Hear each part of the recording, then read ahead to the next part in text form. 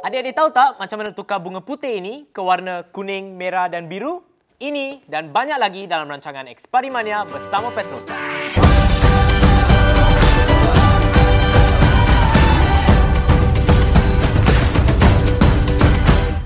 Hai, selamat datang ke rancangan EKSPERIMANIA bersama Petrosains.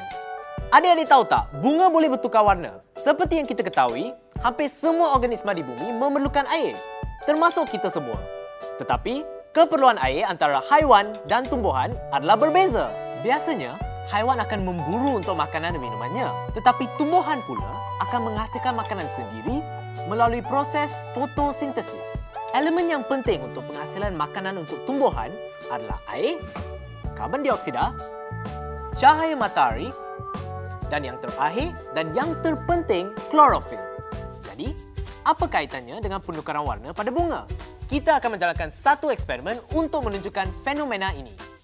Untuk eksperimen ini, bahan-bahan yang kita perlukan adalah beberapa kuntum bunga putih, beberapa pewarna makanan yang berlainan warna, sebilah pisau, dan 4 cawan plastik yang berisi air. Mula-mula, masukkan pewarna ke dalam setiap cawan. Satu warna untuk satu cawan. Di sini, saya ada warna merah, warna biru, warna hijau, dan juga warna kuning. Kemudian, ambil satu bunga dan belah bahagian tengah bunga menggunakan pisau seperti ini. Ulang kaedah ini untuk setiap bunga.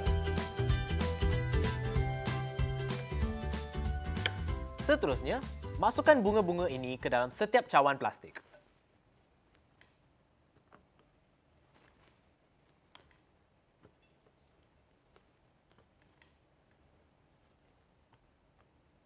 Dan tunggu selama 24 jam.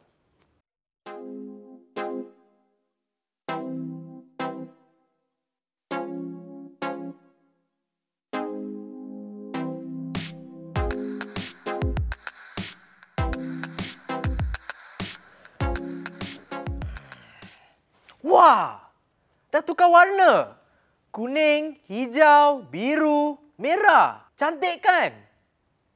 Eksperimen ini mengkaji bagaimana air bergerak melalui kapilari batang tumbuhan. Ia menunjukkan bahawa bendalih bergerak menentang graviti melalui liang-liang dan terus ke bahagian bunga yang kita dapat lihat sekarang.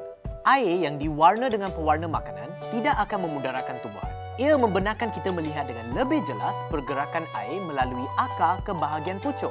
Belahan tangkai tersebut menunjukkan kita tiub-tiub kecil di dalam tangkai sememangnya bersambung terus dengan bahagian kelopak bunga. Keadaan ini seolah-olah keadaan air yang tertolak ke atas ketika kita minum menggunakan straw. Air yang disejat akan menghasilkan ruang-ruang vakum kosong yang menyebabkan molekul air bergerak ke atas menentang arah graviti. Eksperimen ini juga menunjukkan bahawa sebarang bahan kimia yang mencemarkan air akan turut diresap dan mencemarkan tumbuhan dan sayur-sayuran yang ditanam. Sekarang kita berada di Taman Eat Shoots and Roots di Bukit Gasing.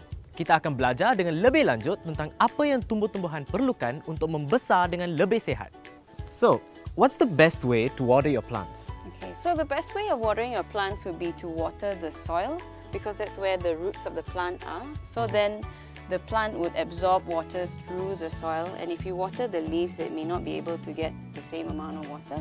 And you should water it in the morning because then throughout the whole day, even if it's sunny like now, it will get enough water to take it through the whole day.